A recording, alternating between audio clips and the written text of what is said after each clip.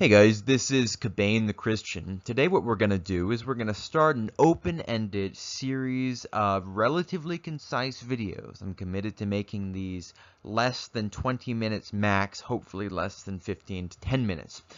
A series of videos discussing biblical answers to Protestant questions and criticisms. My goal here is to be respectful, to be clear, and to be biblical in a holistic way. That is, don't just proof text one or two bits here and there and then appeal to the mere fact of patristic tradition when one doesn't know how to answer a counter-argument. Instead, show that the patristic theology, which is preserved in the tradition of the Church, is the best interpretation of Scripture, even on its own terms.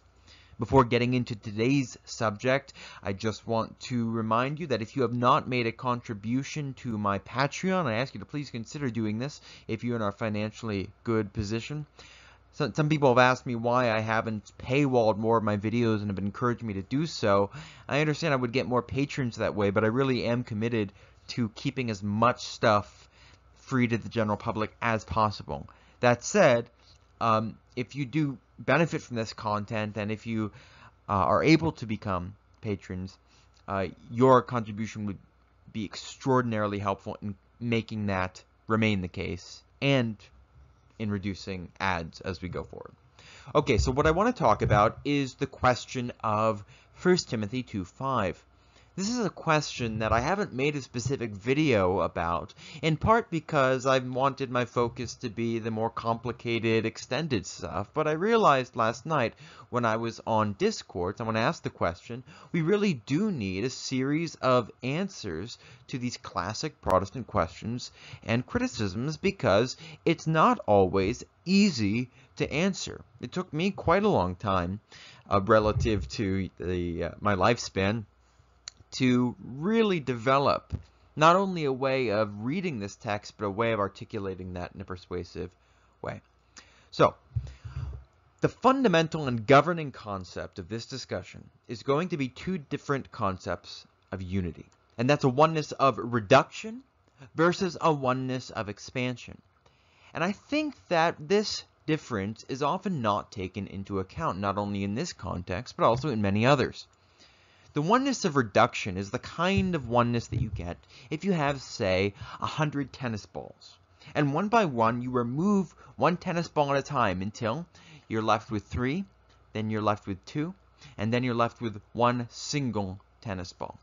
This sort of oneness is a oneness which denotes and signifies one particular object which could be multiplied, so it's less than that which is multiple. But the kind of oneness that I think is most relevant in approaching 1 Timothy 2:5, and indeed is most relevant in speaking about who God is the oneness of expansion, as I've called it, or the oneness of unification would be another way to speak about it. This is a oneness which expands to unify all distinction in itself, not by eliminating that distinction, but by placing every distinct subject in its proper context.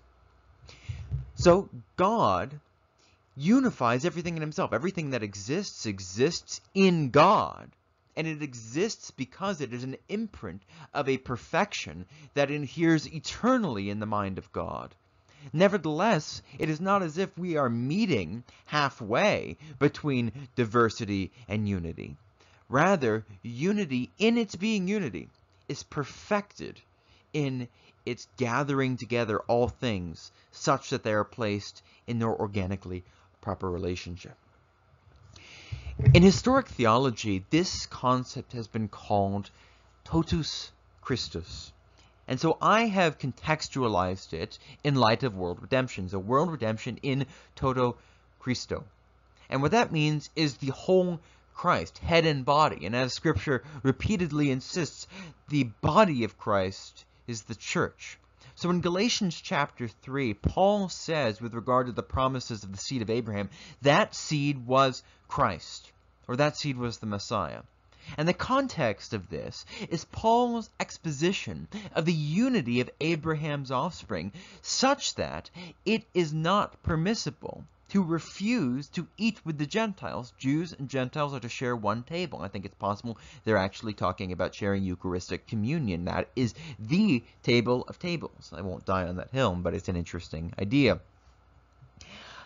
So that seed was Christ. Paul exposits in terms of Genesis, not saying many seeds, but one seed. Now, there is a sense in which the Pentateuch does indeed prophesy a particular individual seed of Abraham. John Sailhamer has gone into that in some detail. But there is a close relationship between the promise of the unique and singular seed of Abraham and the promise of the unified Abrahamic family from all the nations of the world. And that is the sense in which Paul is quoting it. Paul is quoting it in order to demonstrate the significance of the reality that the one Christ is the linchpin of the unity of the one family. What Christ has, his church has. We're told in the New Testament that we share in the riches of God's glory in Jesus Christ.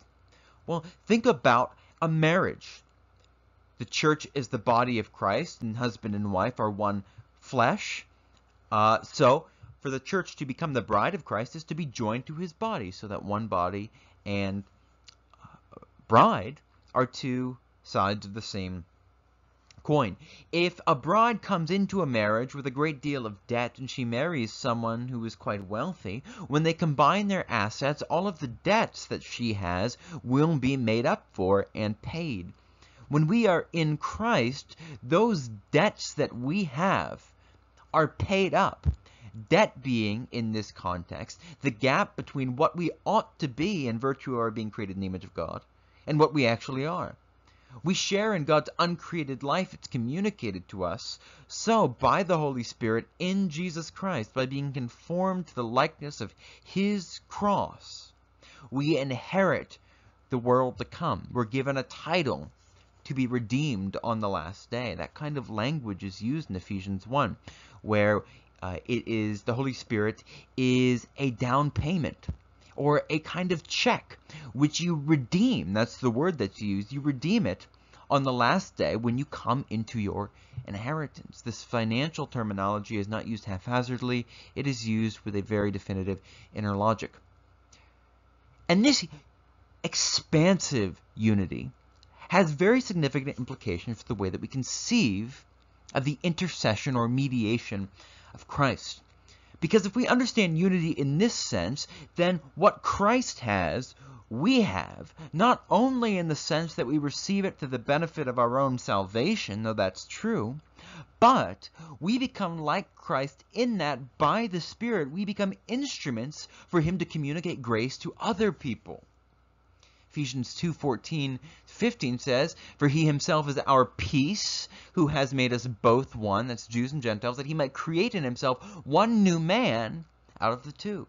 So we see the singular language of Christ being one, and of this one being one man, is used not to denote Christ as an individual, but to denote totus Christus, the whole Christ, head and body, all nations being gathered into his family. And the fact that this is stated in the context of Paul's exposition of the church as the temple of the Holy Spirit is immensely significant in view of 1 Timothy 2:5, because you must keep in mind that the language of mediation is language which is associated with the high priesthood. You look at the books of Leviticus, Numbers, Isaiah, all of this high priestly stuff is about being mediator of the covenant. And in Galatians, Moses is called a mediator. Why? Because what the high priest does is he is able to pass through a series of veils in the tabernacle. And the high priest is a imprint or type of the archetype who is Moses himself. That's why the first high priest is Moses' own brother, to signify this kind of consubstantiality.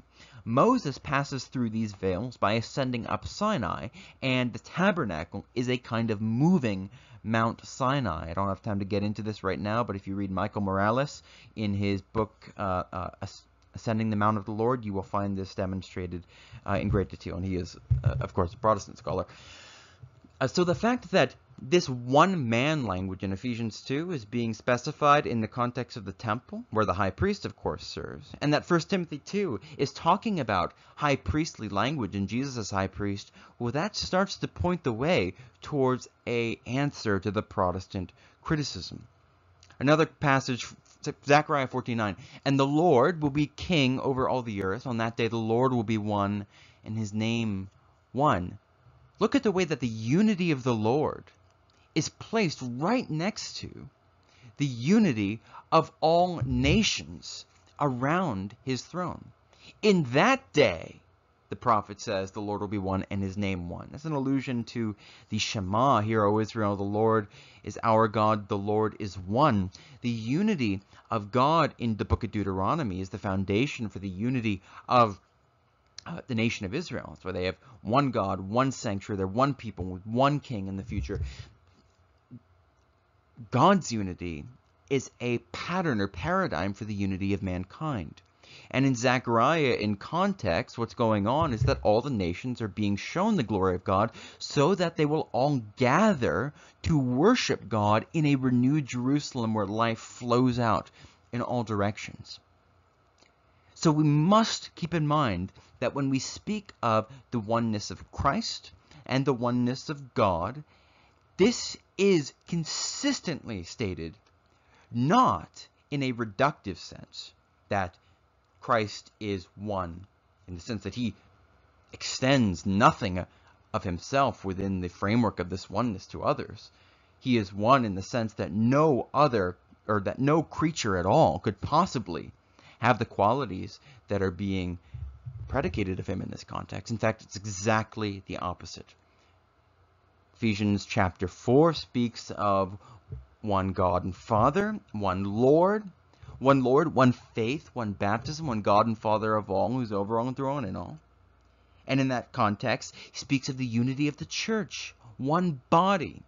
The oneness of God, the oneness of Christ, is the pattern for the oneness of the body. Thus, that which belongs to Christ in his oneness is actually communicated to the church. This is what mediation is all about.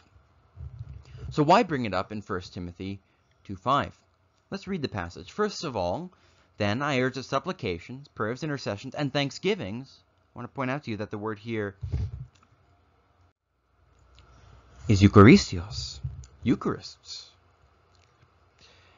Be made for all men, for kings, all who are in high positions, that we may lead a peaceful and quiet life, godly and dignified in every way. This is good and pleasing in the sight of God our Savior, who desires all people, there's this expansive sense, who desires all people to be saved and come to the knowledge of the truth. For, what that means is, because of everything I've just said, I'm going to say this. For there is one God and one mediator between God and man, the man Christ Jesus. So this is about the church. Those who are familiar with the Orthodox liturgical tradition will remember that we pray for those in authority specifically. We pray for those who are in authority, the President of the United States, all civil authorities, and then we say, Lord, have mercy. Mercy coming from this Old Testament context where it denotes that quality by which God is faithful to do what he has promised to do. God has promised to respond to our prayers. Thus we say, Lord, be merciful. Respond as you have sworn. And we do this in the context of a Eucharistic liturgy, a thanksgiving. It's not essential to my argument, but it is very interesting to point out. Prayers be made for all men. In this very context, we pray for the unification of all mankind. And I would point out to some of my skeptical viewers that this basic liturgical pattern is much more ancient than you might be aware. In an interesting book called The Apostolic Liturgy and the Epistle to the Hebrews, the author argues that the Epistle to the Hebrews reflects in many and detailed ways the liturgical phraseology of that liturgical tradition which belongs to the Church of Jerusalem, that is the liturgy of St. James. Now, there's no question that that liturgical tradition has developed in its transmission to the present. Nevertheless, there is very strong evidence, including in the New Testament, that the pattern and structure of that liturgy goes back to the apostles themselves.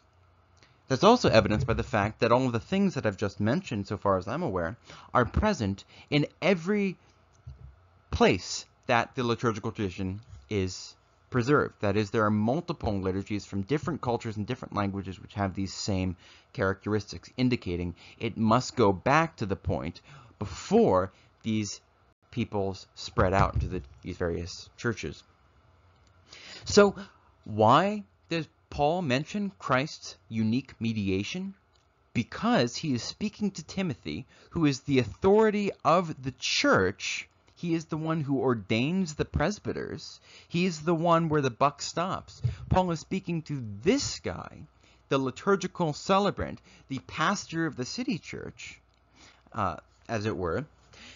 He commends him to continue these liturgical practices, including the public reading of Scripture. That's a liturgical practice, no question about that. And it is in this very context that the unique mediation of Christ is mentioned, not because it's something in which men do not share, but because it is something in which men do share.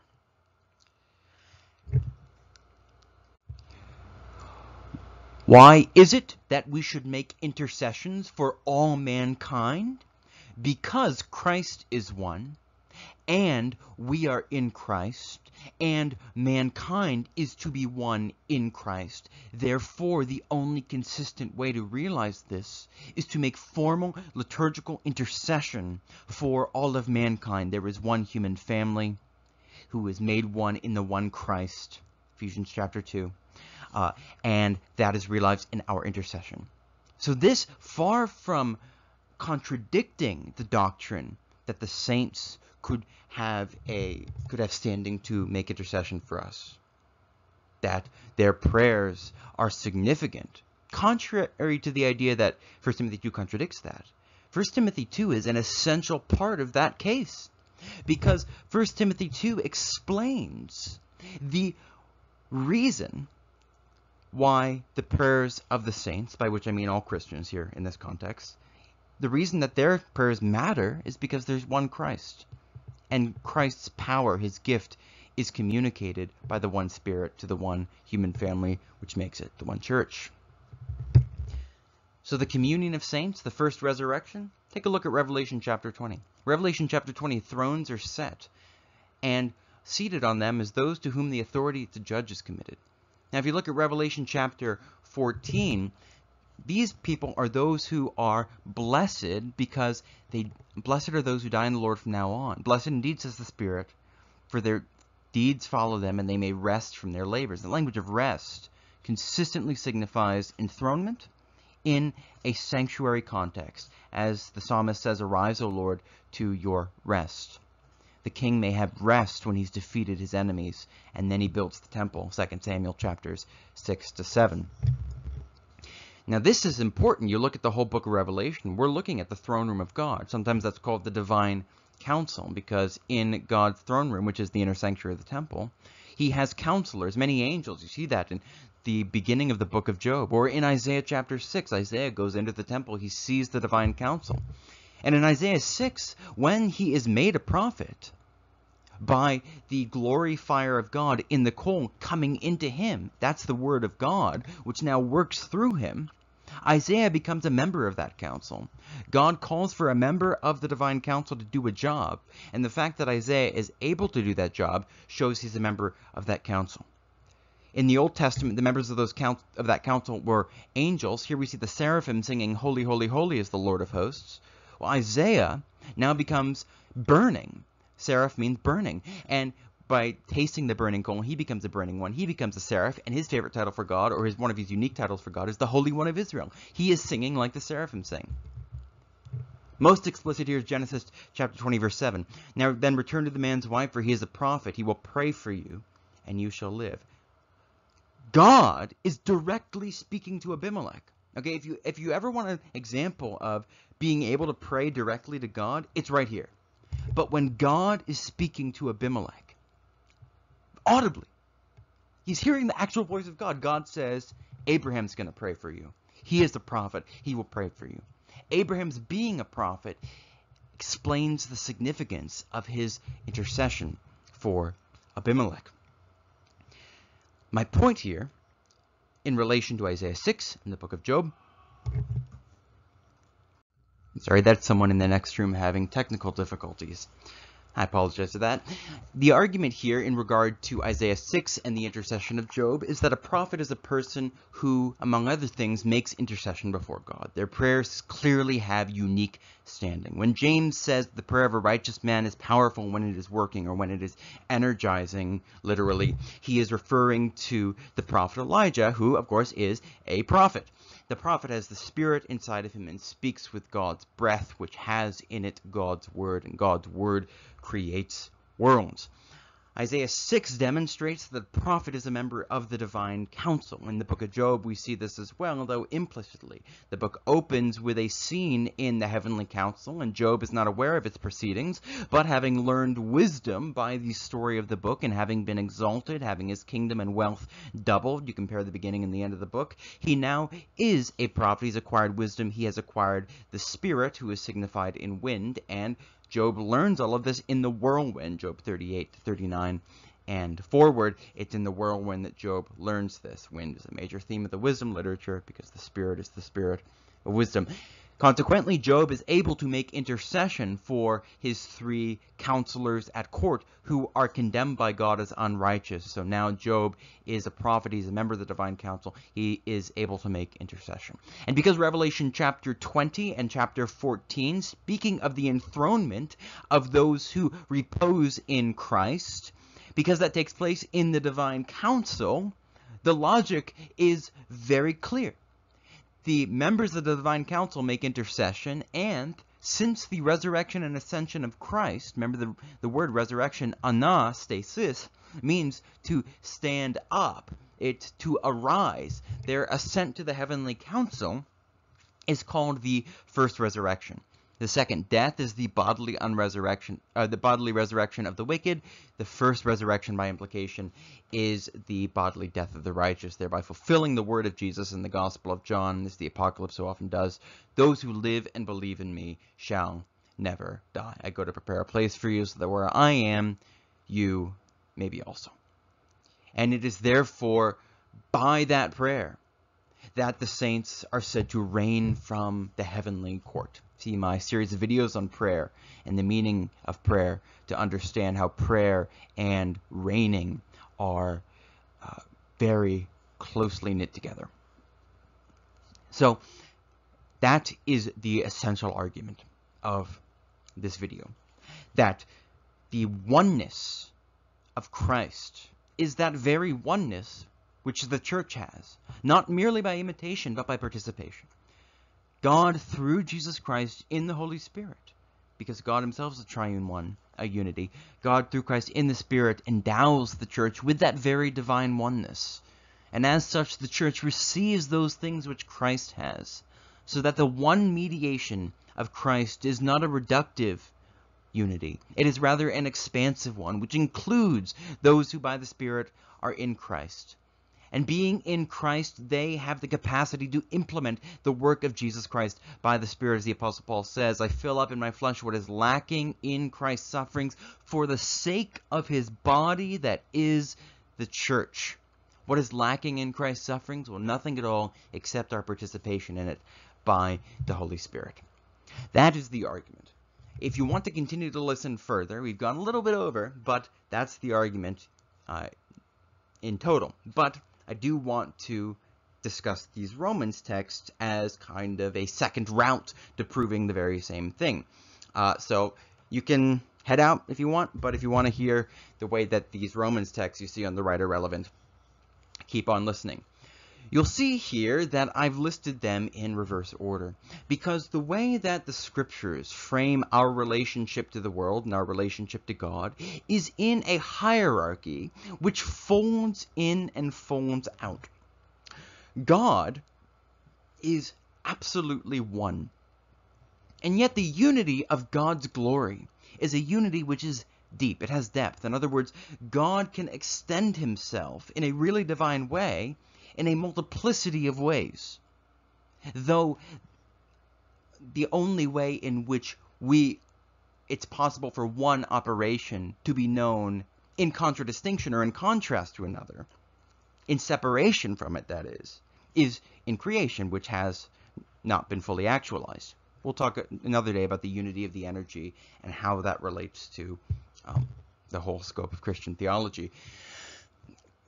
God unfolds himself outwards in creating the world, imprinting himself into the space of contingency, so to speak, in a pyramid of successively less intense ways.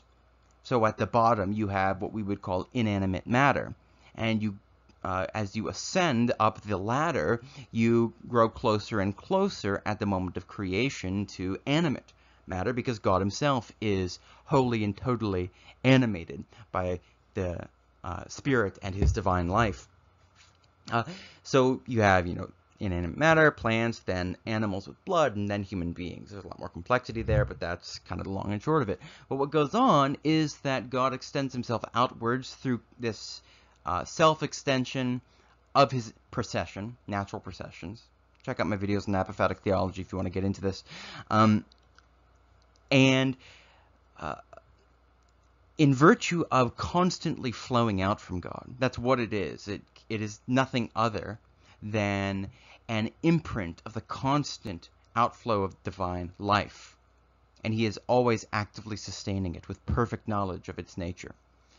Well, by virtue of that fact, it is always flowing back into him.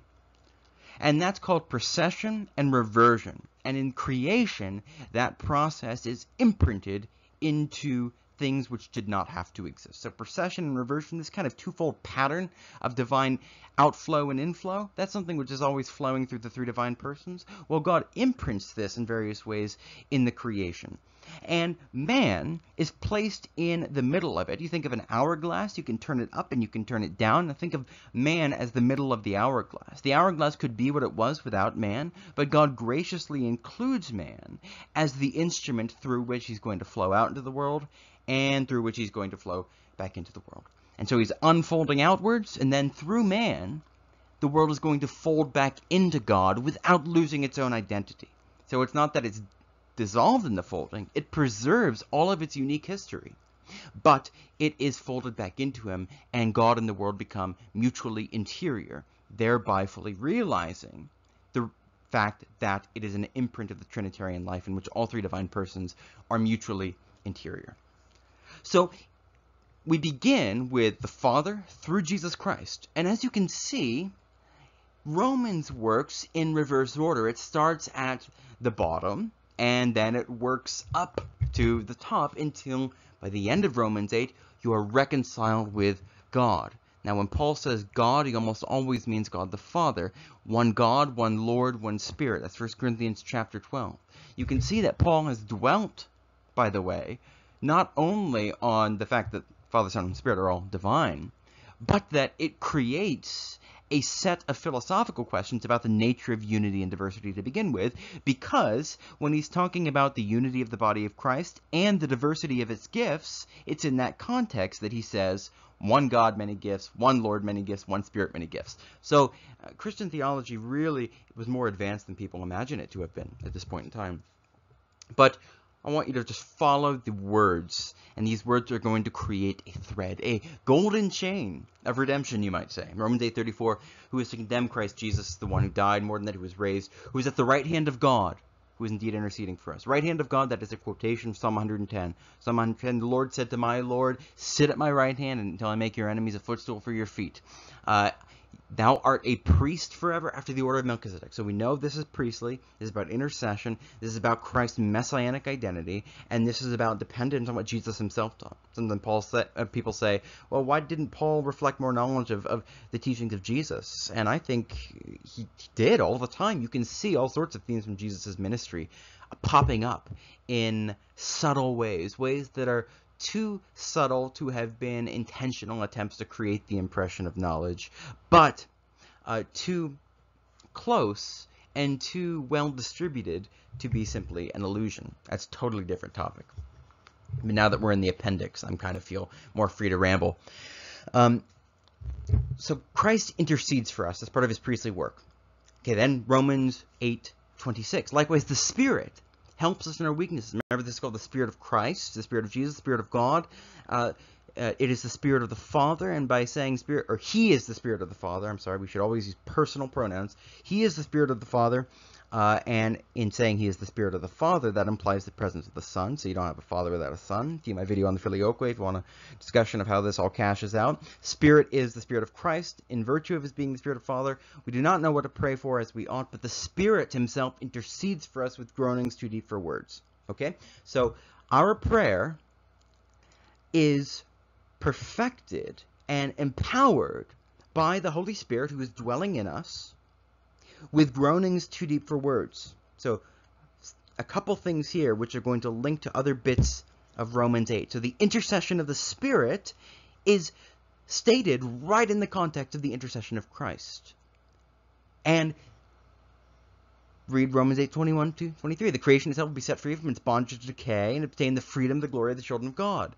We note the whole creation has been groaning together in the pains of childbirth until now. Not the creation only, but we ourselves who have the first fruit of the Spirit, groan inwardly as we wait for adoption of sons, the redemption of our body. Indeed, our body is the singular here.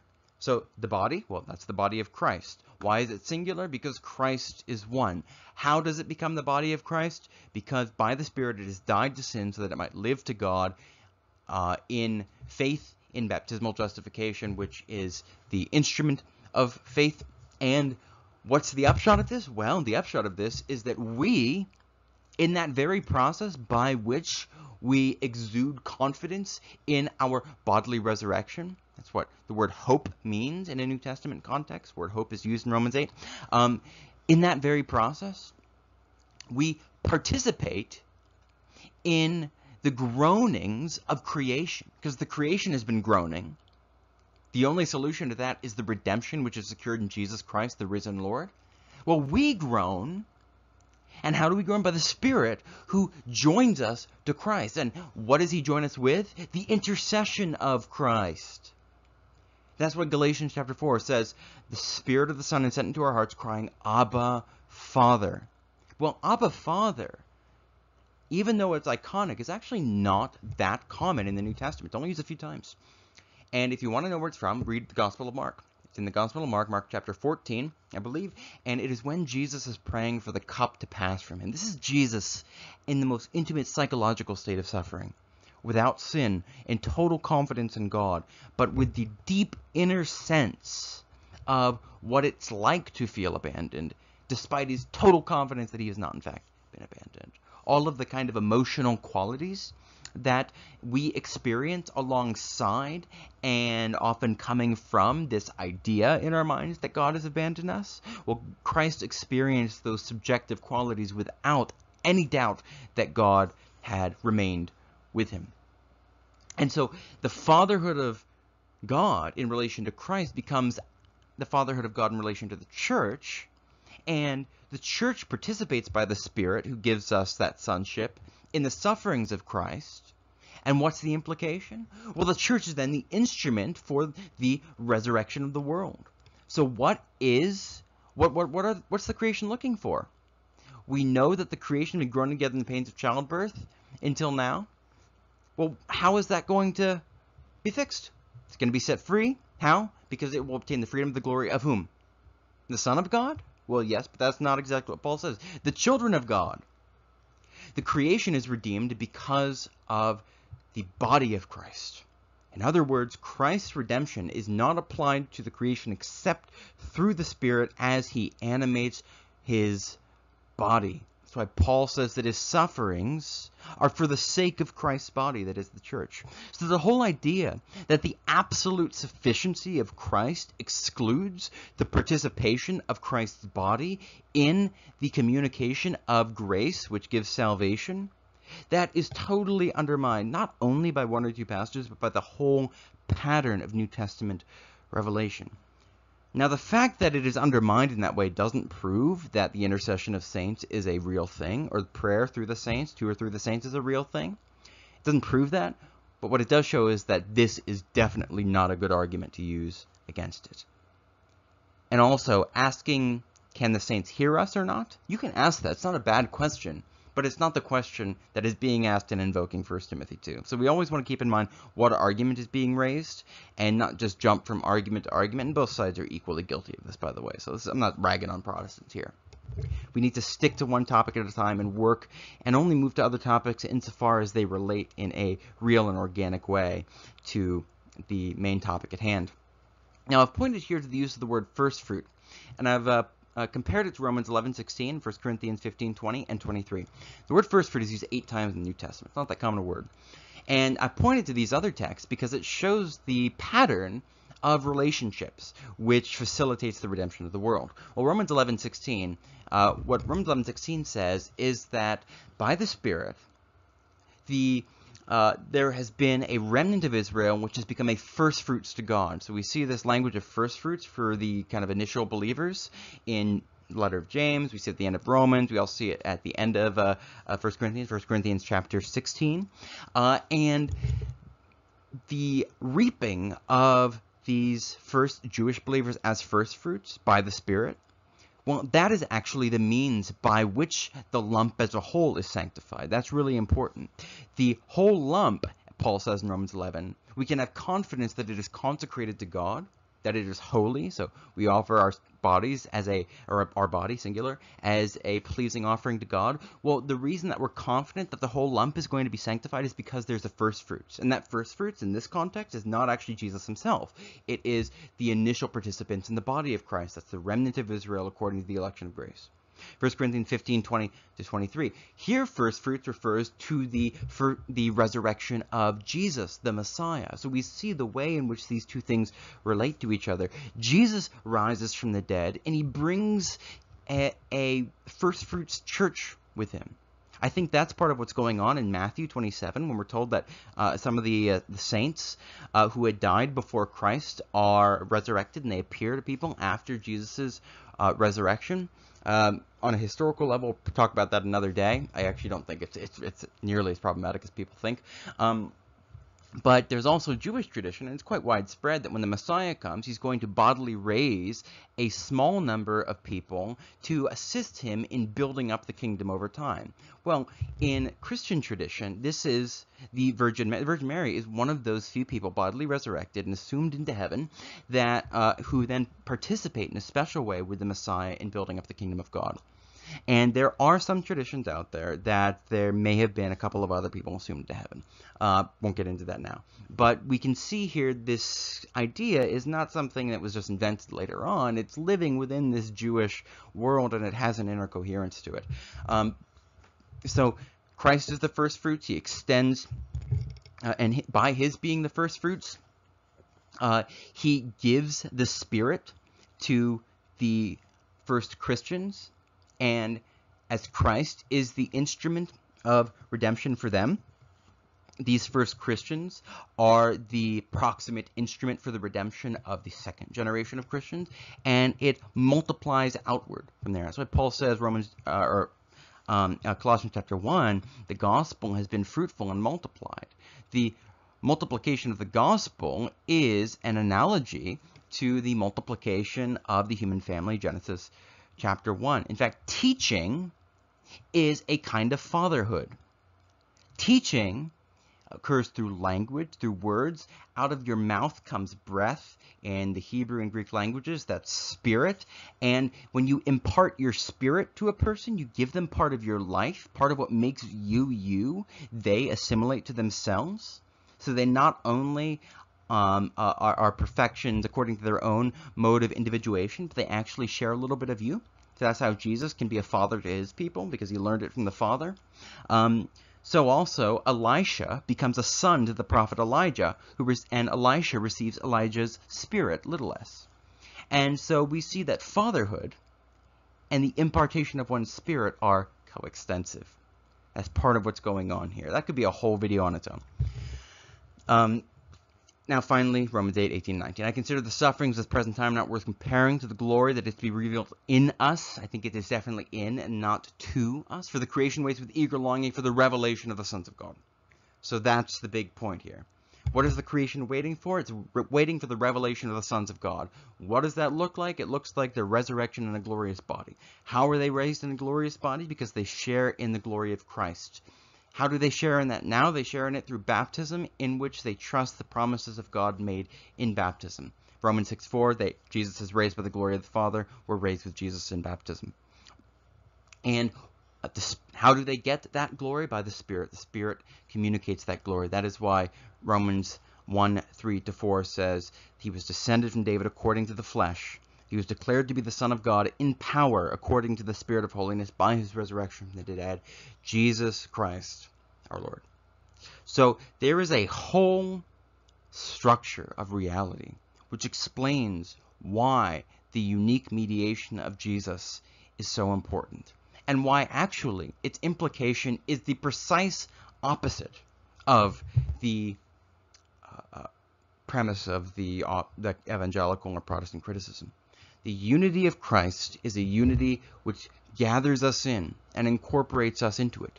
Some people respond by trying to make out that this is a kind of allegorical or secondary use of the word one. But I say that actually misses the point at a very deep level. And that's because, what is oneness? Well, oneness is an echo of that which pre-exists in God, like anything is. Everything that exists, any quality which is actually intelligible, is an echo of something in God's mind. Well, the Trinity is not a compromise between oneness and threeness. It is only in God's being perfectly three that he subsists as one. And it is only by his being perfectly one that he subsists as three. You can't have an idea of multiplicity unless you have a concept of unity. And you can't have a concept of unity unless you have a concept of multiplicity. Because of what's being unified, or what's being reduced away, if you want to go with that reductive concept. They're going to need to contextualize each other, no matter what. So, that's the argument. I know it looks like I went twice over, but the essence of the argument was communicated in the first 23 or so minutes. So, you know, I really did try my best, more than usual, to communicate as concisely as I could. It may just be that to deliver the kind of arguments of the caliber that I think really needs to be delivered in a biblical context, it may be that 20 minutes is not doable, so maybe I'll make it 40 max. We'll see. You know, it's a work in progress. Thank you so much for listening. Please do consider becoming a patron. I appreciate it deeply, but it really is instrumentally important to continuing what I'm doing right now. I'll have more to say on this, and I imagine most people have clicked off at this point, but I'm thinking of doing live streams announced in advance, in part because people can pay to get their questions knocked to the top and answered, and that may well be a boon for my finances. But one thing I do want to say is, I know that I don't provide as much premium content as other creators do. The reason that I don't is because I don't like to paywall stuff. There are some people who provide for families and just need the paywall stuff. I do need the money, to be honest, but I don't need as much as they do, so I'm a bit more confident that I'm going to be able to pull this off without paywalling that much. So if you do become a patron,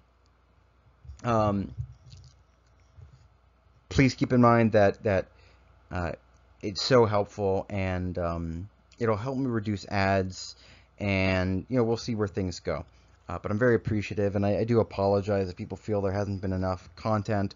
But again, I do want to keep things as available as possible. I want to pique as many people's interests as possible. So thanks so much for listening, and I'll see you next time. Pray for me, please. Seriously.